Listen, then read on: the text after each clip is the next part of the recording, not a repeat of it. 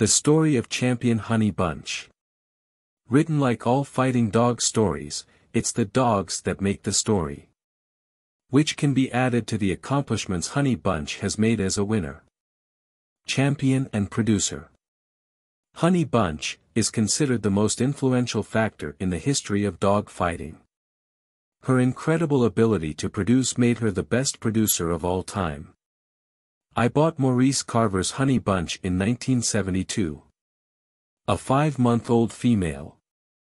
She was very active, Maurice told me to get on the chain.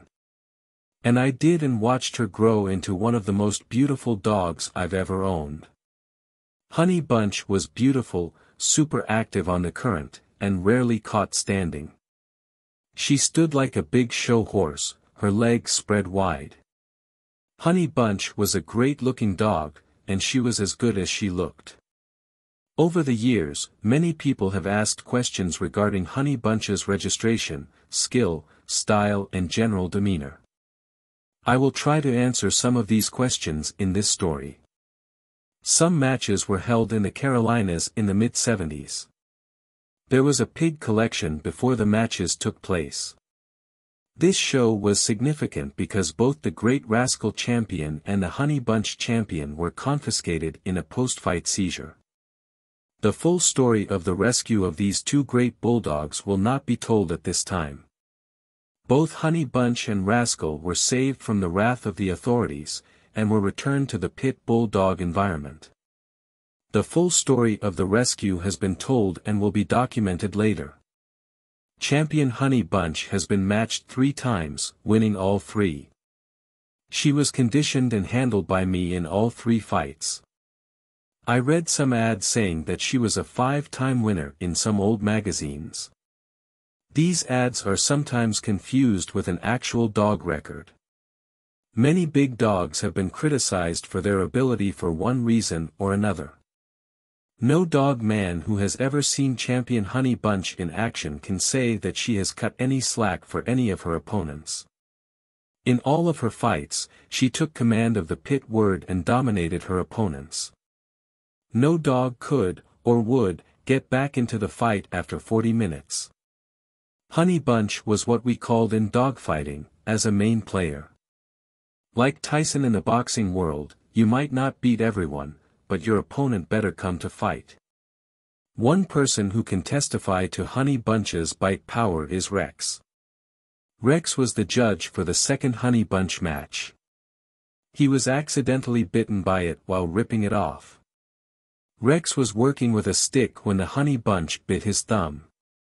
When it looked like the dogs were free, I quickly dodged Honeybunch from his opponent, when Rex said, "Jerry, she's still holding my thumb." It was quite a fight separating these two fast-mouthed females. I didn't realize that Honeybunch was still attached to Rex's thumb. The old man of the mountain replaced Rex as referee, and the match resumed. Rex, who was the kind of man who wouldn't scream in protest or make a big scene. But in the days that followed, he realized why Hispanics call the thumb the fat finger. A valuable lesson was taught to me by Honeybunch, when she was still young. A well-known dog man in the area came to my house to test a female. Honeybunch was 18 months old. I was looking forward to showing off my latest Carver acquisition. I took Honeybunch off the chain and tested it with an experienced brindle bitch. The tiger grabbed Honeybunch and started shaking. Honeybunch just turned her big dark brown eyes to tell me, "What's going on?" The brindle handler yelled, "I'd shoot that bitch, she wouldn't even fight." I was very proud of my dog to resort to something like that. After all, it came from the bold master, and I put it back on her chain. I decided to wait to show it. Honeybunch has been blessed with the incredible ability to grant her offspring the ability to preform and produce. Honeybunch was easy to raise, produced large litters of puppies and raised most of them. This feature, the incredible ability to reproduce, made it the greatest producer of all time. Her mating career was started after the poor performance against the previously mentioned brindle female. Macho's choices to cross with her also played a big role in her rapid rise to stardom. The excellent selection of Champion B.O., Champion Rascal and Champion Otis. James Crenshaw along with some older brothers and sisters from Trim Moody and OSO from my house caused a pyramid effect and spread Honeybunch fame around the world. I bred Honeybunch to Trim Moody when she came into heat for the second time. Trim took an impressive victory in 56 minutes before mating. During the match, Trim suffered damage to his privates, but came out from under to win. I had tested Trim Moody before this fight. This mating produced only 3 males and all 3 became fighting dogs. They were Grand Champion Wehunt, Joker and Bully Bob. After Honeybunch weaned this litter, I tested her again and really liked what I saw. She was as rude as any woman I had ever witnessed. Her test was her first match. She proved her worth by defeating a very good opponent and scratching so hard that if her enemy didn't come face to face, they would be thrown back into the corner wall. I contacted Dr. Kimsey Wood, in an attempt to breed my alternate bitch, to OSO. I asked if he would agree to a choice. OSO was building a reputation, kicking dog ass on the circuit at that time. We put these 2 together and produced a litter of 9 pups but only 2 males. When it was time to be born, the doctor said, "Jerry, I sure as hell would hate to get one of those males, I'd rather get 2 females." I sent him 2 bitches who have produced several Gameness dogs as well as reputable breeders. Honeybunch returned to the 4 walls to win 2 more impressive battles. The second of these was the departure of Pig Pickin', famous for the Great Apprehension. The opponent in this match was conditioned and handled by Scotty Todd. He was wearing a good black bitch, weighing 17.5 kilograms. This was a little heavy for our heroine, but I felt like a pound or so wouldn't matter. I was right, she beat her in 28 minutes. One of the pleasures of owning the champion Honeybunch was the sense of superiority gained from watching it work. She was always the same in all her fights, rolling, controlling and always dominating her victim. In the mid-70s I decided to sell some of my stock but I didn't want to put the Honeybunch on the open market. James Crenshaw had a deep interest in the Carver family as did I, he was very devoted and known to be a good dogman. Honeybunch's struggling days were over, but she was in the prime of her life as a producer. James and I reached an agreement of sale and we both reaped the harvest of the fruits of his grapevine to this day. The world of the American game dog has been enhanced by the life of Honeybunch Champion. The canine fraternity will continue to improve as a result of its existence. The increases over their offspring will continue for years to come. The question that has been asked many times, which of the Honeybunch litters was the best? Which of your descendants was the best? And these questions will still be asked after we are all gone. Crenshaw and I agree on the complexity of this question, even after seeing the results of each litter. My opinion is, how do you, or where do you, find a litter that matches the records of champions Jeep, Charlie and Holly? 11 wins and no losses were recorded by the trio. Honeybunch's first litter, however, in which all 3 males were paired, gained 10 and lost only 2.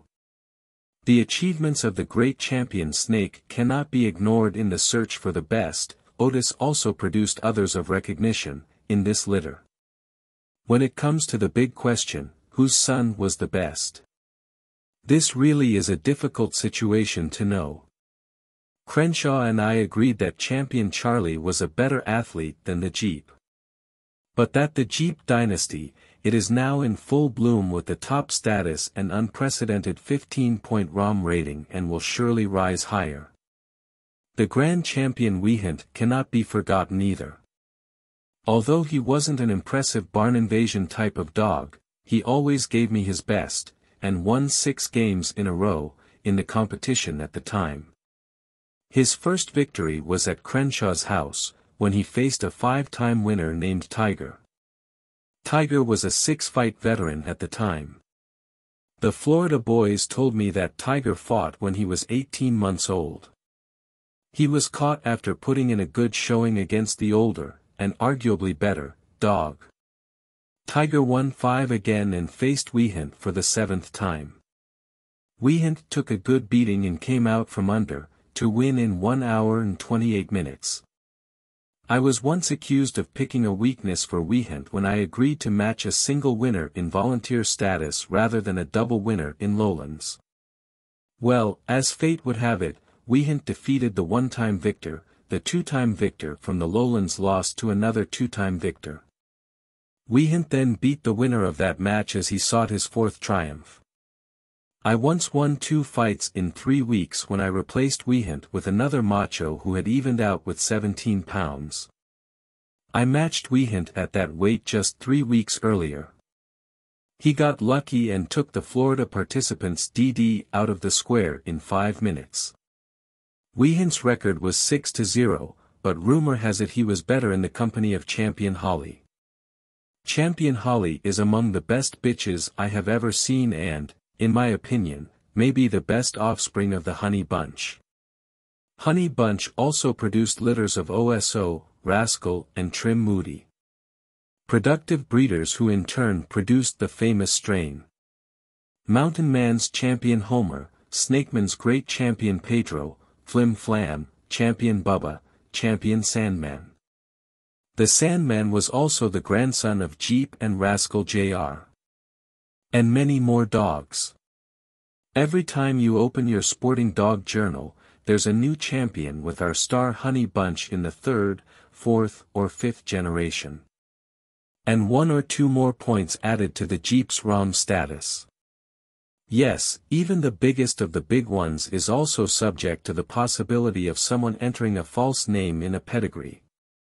The last question I will try to answer in this story is: Okay Maurice, if Honeybunch was really spawned by a Spanish pointer, could you send me another one just like her? After one of Honeybunch's impressive wins, I called Maurice to brag about his win. I told Maurice. She sure can bite, he replied. Well, damn it, son, she has a license too.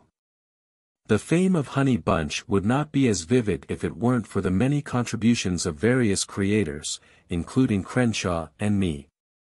The others who were the main breeders of this family were James Garrett, Gene Smith, George Wilcox, M. Stover, and Reese.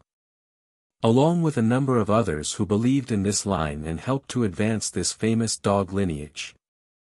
Last but not least, the San Antonio Rose, as Don Mayfield called it, the immortal Maurice Carver.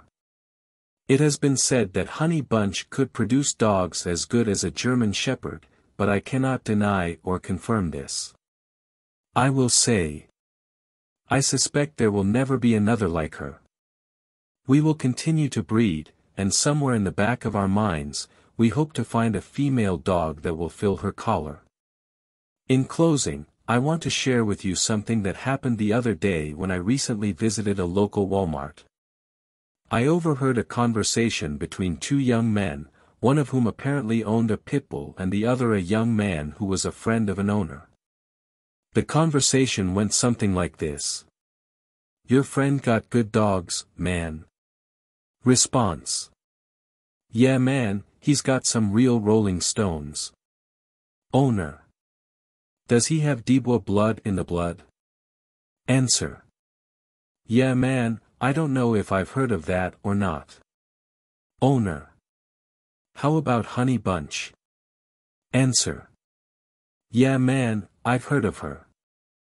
I waved at them as I pushed my loaded shopping cart, with old Roy as my mind flashed back to the great champion Honeybunch ROM.